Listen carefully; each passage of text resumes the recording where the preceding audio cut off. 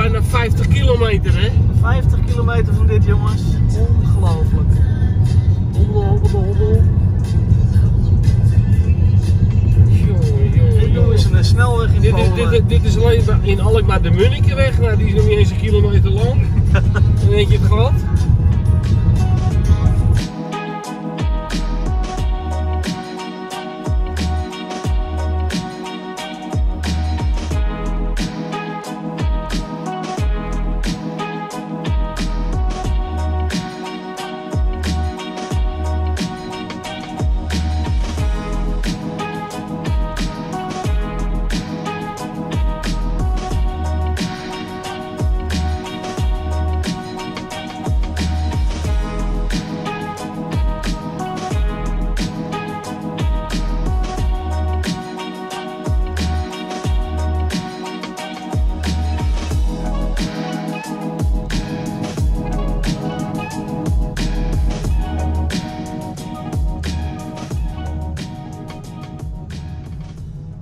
Let's suppose that you were able every night to dream any dream you wanted to dream.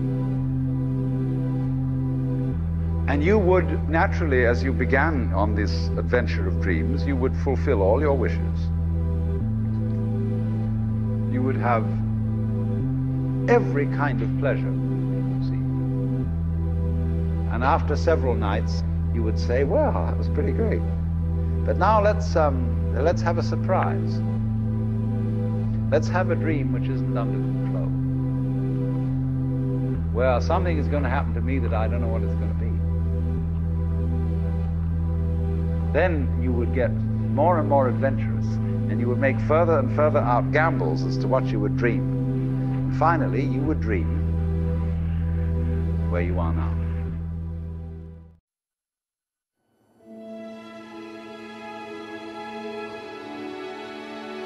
This is the site of the largest mass murder in the history of the world. Auschwitz. 1.1 million people died here. More than the total of British and American losses in the whole of the Second World War.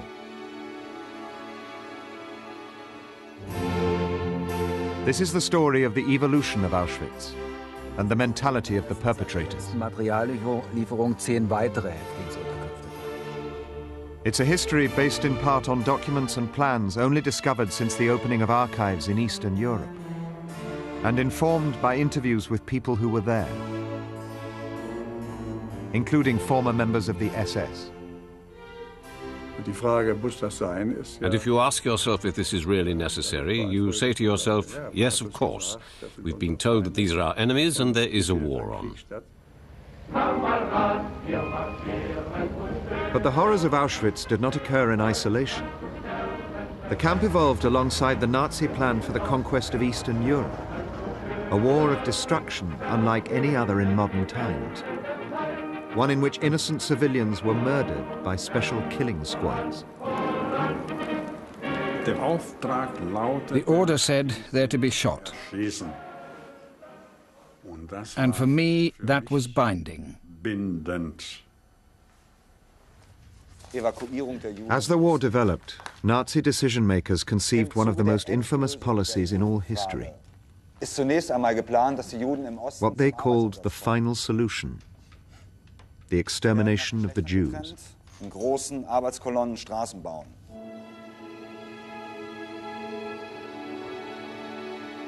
And at Auschwitz, they journeyed down the long and crooked road to mass murder to create this, the building which symbolized their crime, a factory of death. There were the people screaming, all the people, you know, they didn't know what to do, scratching the walls, crying, until the gas took effect. If I close my eyes, the only thing I see is standing up, women with children in their hands there. What follows is the surprising story of the birth of Auschwitz and the Nazi policy of mass extermination. With Auschwitz initially built for an altogether different purpose than the gassing of the Jews, and the Nazis evolving their wider policy of killing in ways that defy the popular myth of the SS as robotic killers who simply acted under orders.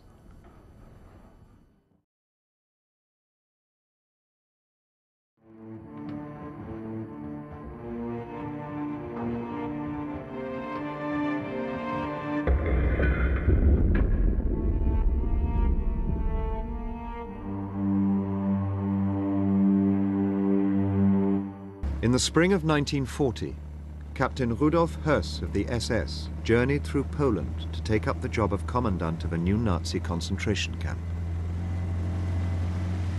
Höss was traveling to the outskirts of the town of Auschwitz, in the midst of territory snatched by Hitler during his invasion of Poland the previous year.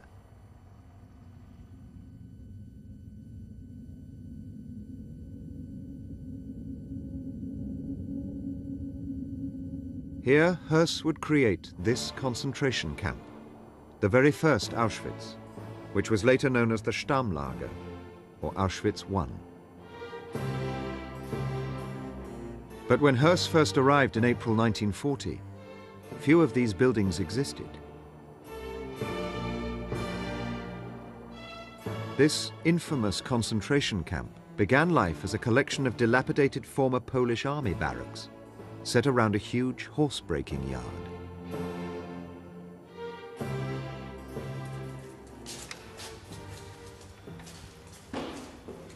The task wasn't easy. In the shortest possible time, I had to create a camp for 10,000 prisoners using the existing complex of buildings, which were well constructed but were completely run down and swarming with vermin. And this first Auschwitz was built not to hold Polish Jews, who were to be confined elsewhere in ghettos, but chiefly Polish political prisoners, anyone the Nazis considered a threat to their occupation. True opponents of the state had to be securely locked up. Only the SS were capable of protecting the National Socialist state from all internal danger. All other organizations lacked the necessary toughness.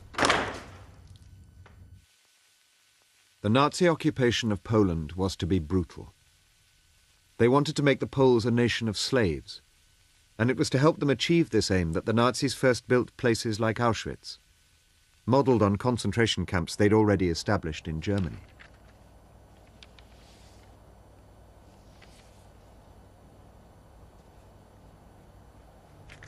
Höss, who had worked in concentration camps since 1934, knew that his task was to create a place that would strike terror into the Poles. But the gas chambers for which Auschwitz was to become infamous were not yet conceived. Höss even adopted the cynical motto of Dachau concentration camp in Germany, Arbeit macht frei, work makes you free, and emblazoned it on the new gates of Auschwitz.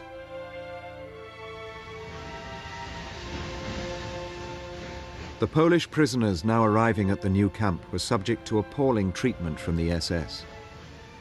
Over half the 23,000 Poles first sent to Auschwitz were dead within 20 months.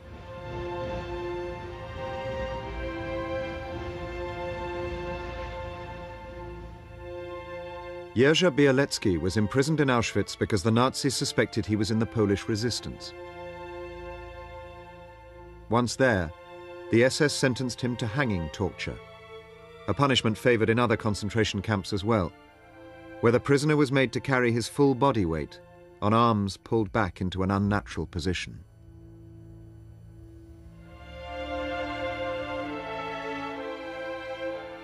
He wanted to hang me on the hook. He said, "Stand up on your toes." Finally, he hooked me, and then he kicked the stool away without any warning. I just felt, Jesus, Mary, oh my God, the terrible pain. My shoulders were breaking out from the joints. Both arms were breaking out from the joints. I'd been moaning, and he just said, "Shut up, you dog. You deserve it. You have to suffer."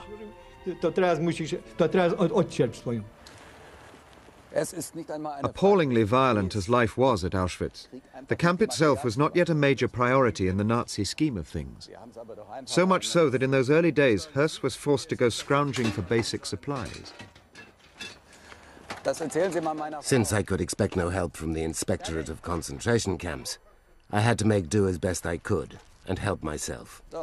I had to drive as far as 60 miles to Zakopane and Radka just to get some kettles.